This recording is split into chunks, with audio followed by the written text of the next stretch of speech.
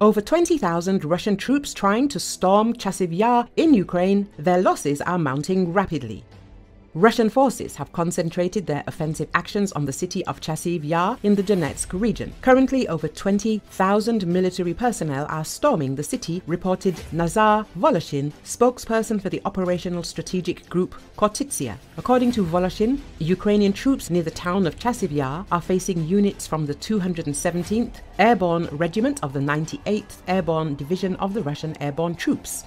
Opposing us on the front line opposite Chasiv Yar are Russian paratroopers from the 217th Airborne Regiment of the 98th Airborne Division of Russia. It's around 20 to 25,000 Russian servicemen attempting to storm Chasiv Yar and the surrounding areas, Voloshyn said. He added that Russia constantly and systematically assaults Ukrainian positions but fails to consolidate and retreats. The Russian army does not give up attempts to capture the city, disregarding losses in both manpower and equipment. There are no enemy Russian forces in the city. Currently, the city is ours. The situation around the city is complex, but it is under control. Our defenders receive reinforcements and stabilize the front, he said. Chasiv Yar lies around 10 kilometers west of Bakhmut in Donetsk Oblast and 50 kilometers north of Avdiivka, cities Russia captured in May 2023 and February 2024, respectively. Russian troops have been focusing their efforts near Chasiv Yar, which they see as crucial for further advances towards Kostiantynivka,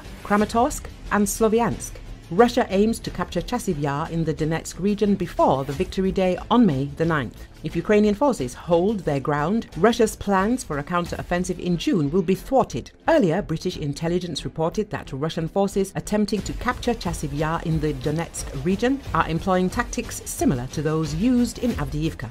Occupiers are dropping numerous air bombs in this area. It's worth noting that Ukrainian military personnel are controlling the situation in the city of Chasiv Yar, the Donetsk region. However, the occupiers continue their assaults. US Republicans call on House Speaker Johnson to resign or face firing over aid to Ukraine. Republican Party Representative Marjorie Taylor Greene declared that House Speaker Mike Johnson had betrayed Republican voters after lawmakers approved new aid to Ukraine. She threatens to initiate a vote for his dismissal if he does not resign, citing CNN.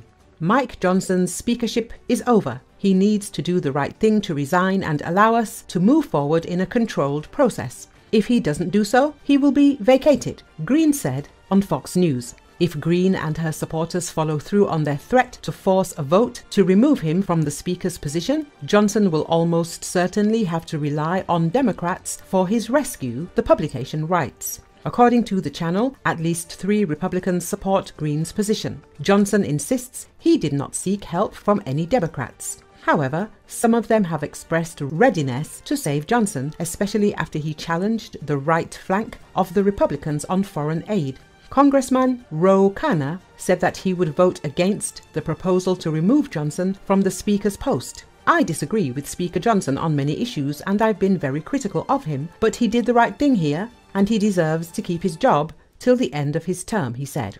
On April the 20th, the US House of Representatives approved $61 billion in aid to Ukraine. Johnson's decision on whether to put the relevant bill to vote was crucial. The Speaker hesitated for a long time, conducting various consultations as he had already been threatened with removal from office. The New York Times, citing sources, reported that Johnson's decision was influenced by a meeting with senior national security officials who persuaded him of the urgency of providing assistance to Ukraine. Israel used a half-ton supersonic Rampage missile to strike Iran. Israel's recent strike on Iran used a long-range supersonic missile and appears to have been a Rampage air-to-surface missile, the Times of Israel reports. US officials said Israel launched a missile attack on a military base near the city of Isfahan last Friday. Israel did not confirm the reports, while Iran said there was minor damage. Although it is not yet known exactly what weapon was used in the strike, the Times of Israel writes that based on photographs and damage from the strike, it can be said that it was a Rampage missile. The Rampage missile was developed by Israel Aerospace Industries for use against targets such as communications and command centers, air force bases, maintenance centers, and critical infrastructure. According to the company's website, the missile weighs 567 kilograms and is a precision, long-range, non-homing, air-to-ground strike weapon. The 4.7-meter rocket can also travel at supersonic speed, making it difficult to detect and intercept using air defense systems such as the Iron Dome. Recall that Iranian-Israeli relations greatly deteriorated after Israel struck the Iranian consulate in Syria on April the 1st. In response, Iran attacked Israel with more than 300 missiles and drones on the night of April the 14th.